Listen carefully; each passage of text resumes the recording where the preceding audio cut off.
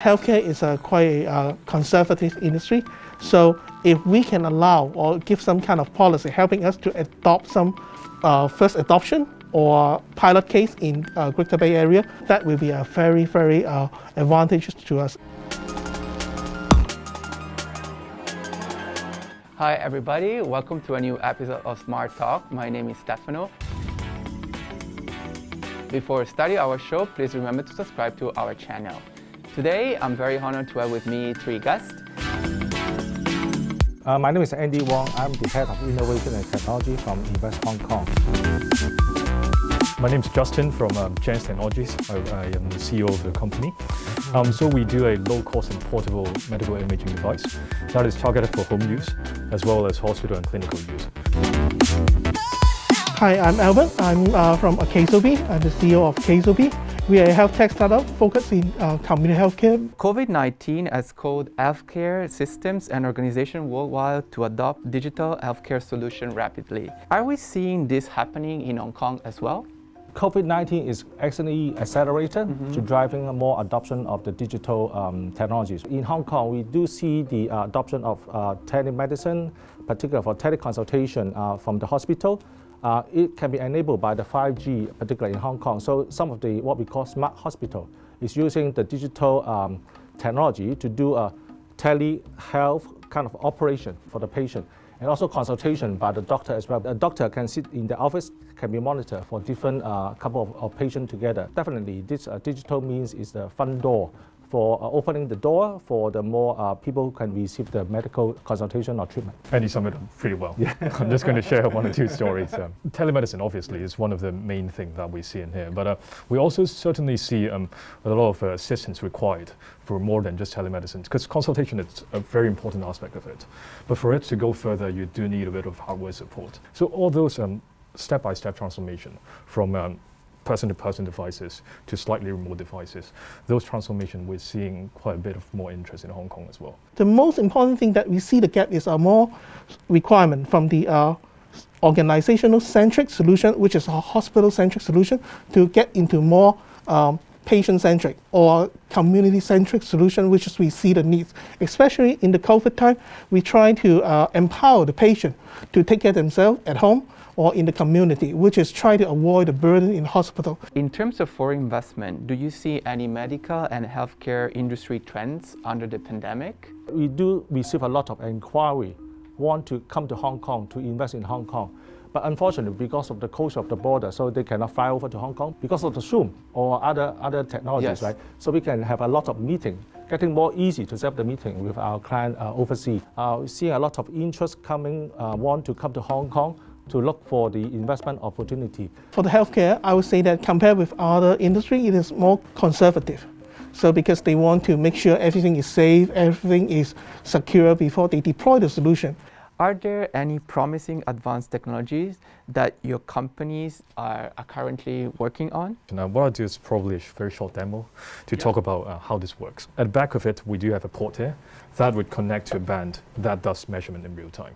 So for example, if I want to look at my lung functionalities, I will wear a belt around here, connect to this, and then I can see in the phone a list of instructions that I have to follow to do some dynamic imaging. It could be put in a hospital where you put in bedside, where you can monitor patients around the clock as well, so that you can have a lot more direct intervention. Albert, can you share your story about your startup? So our startup is really come from a personal story, a family story. My grandma is quite lucky.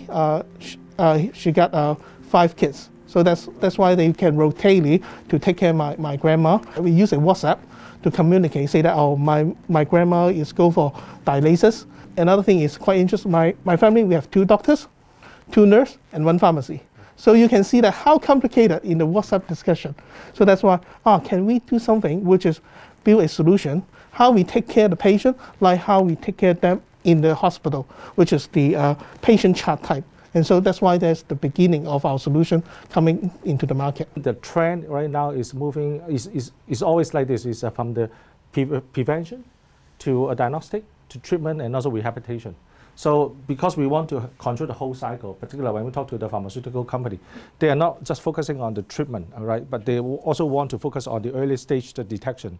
The telco, for example, you link up with the telco so that they can provide all those home monitoring systems to prevent something really bad happening, right? In terms of investment, medical and healthcare are relatively less popular among all other industries because of their longer investment return cycle.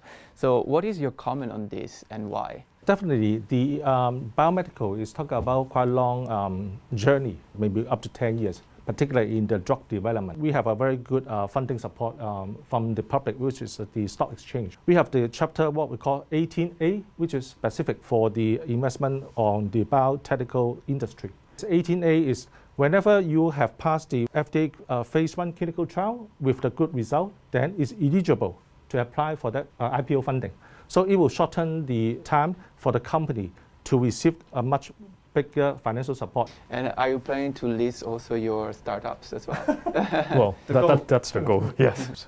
We do see a sort of a mixed view, and well, at least from my personal experience, for sort of biomedical technologies. So we're sort of in between. We're not as long as drugs, but at the same time, being a semi-medical device, we do need a development timeline as well.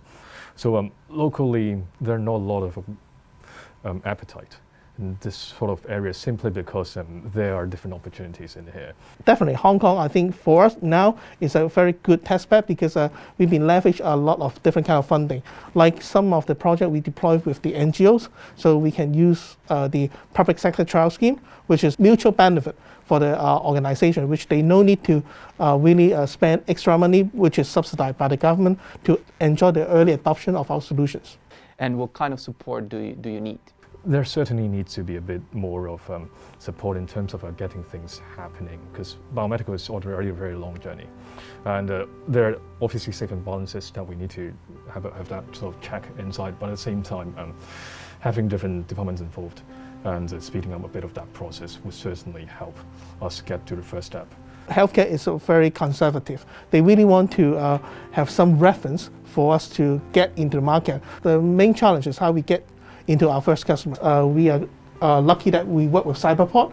We work with a different kind of government funding, which help us to step into this market more easily. And we will see career inclination related to medical fields or overseas medical talents back to Hong Kong in terms of talent training. Because my role is promoting Hong Kong. Yes. So I feel that I'm doing a very easy job because we have two very good medical schools in Hong Kong, yeah. University of Hong Kong, Chinese University of Hong Kong.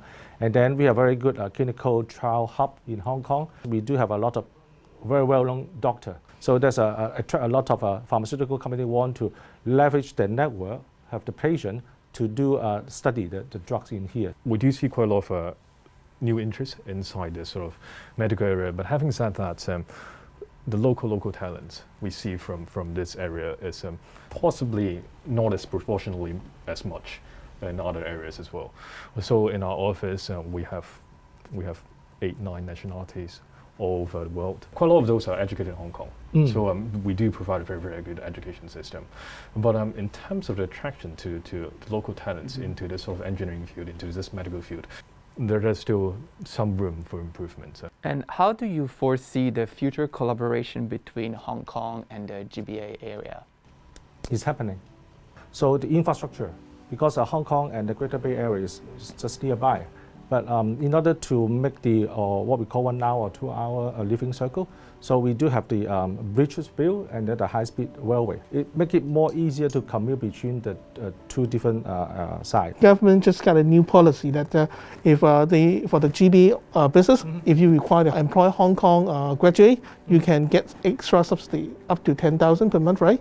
Yes. Yeah. Yes, so, yes. so that's why we can see that the government is also encouraging that kind of interaction. As you mentioned, because the graduate, right, if you feel that there's an opportunity in GBA, so then you can apply the funding from the government, subsidies of the salary, and then work in Shenzhen, and then experience yourself. And also there's for the professional people, the lawyer and also the tax professional or the accountant, then if you become graduate, we will recognize your degree or your professionalism. As I mentioned, healthcare is quite a conservative industry. So if we can allow or give some kind of policy helping us to adopt some first adoption or pilot case in Greater Bay Area, that will be a very, very advantageous to us. One of the things that the government could consider, so things like RTH. we're targeted at only for part of the PhDs and part of its undergrad masters. We only target local schools. And for top mainland schools, they do have very good engineering candidates as well. That are quite Hong Kong focused. So building on that platform, we could expand it into including more schools, more talents. We both mentioned about the public sector child scheme. If we extend that, it's not only public sector child, it's a Greater Bay Area child scheme. That will be also very significant to us. And this is the end of our show. I want to remind to anybody who does not agree with today's opinion or with our previous opinion to challenge us and take part of our show. So thanks again to our guest. And we have a slogan. We say, through dots, we connect. Can you say for us? Through dots, we connect.